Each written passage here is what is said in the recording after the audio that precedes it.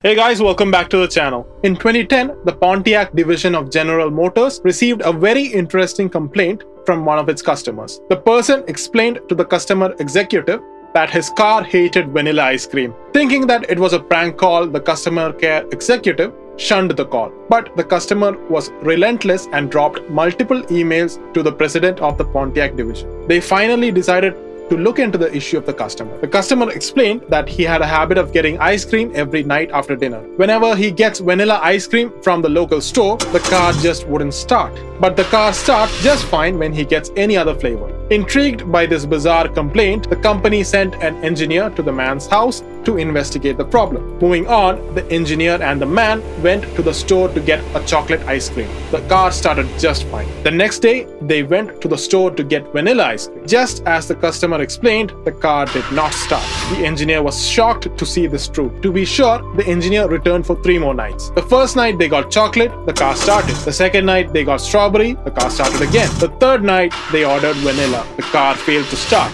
The engineer, being a logical man, refused to believe this. Therefore, he arranged to continue his visits for as long as it took to solve the problem. And towards the end, he began to take notes. He jotted down all sorts of data: time of day, type of gas used, time to drive back and forth, etc. After a few trials, he got a clue. The man took less time to buy vanilla than any other flavor. And why is that? The answer was in the layout of the store. Vanilla, being the most popular flavor, was in a separate case at the front of the store for quick pickup. All the other flavors were kept in the back of the store at a different counter where it took considerably longer for it to be checked out. The engineer referred to the points he jotted down and finally found the problem. It was vapor lock. Vapor lock is a problem that occurs in gasoline engines due to the vaporization of the liquid fuel inside the fuel delivery system. This prevents further entry of fuel into the fuel lines and stops the engine. This problem normally occurs when the fuel lines are heated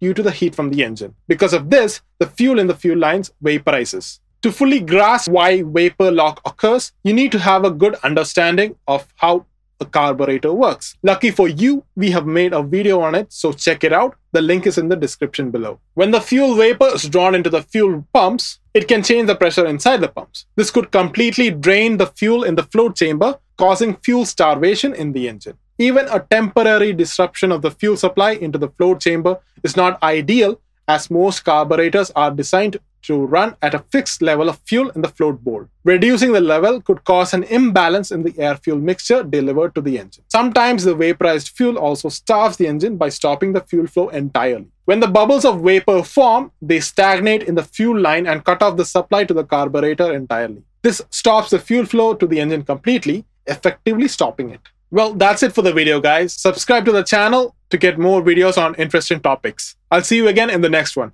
Bye.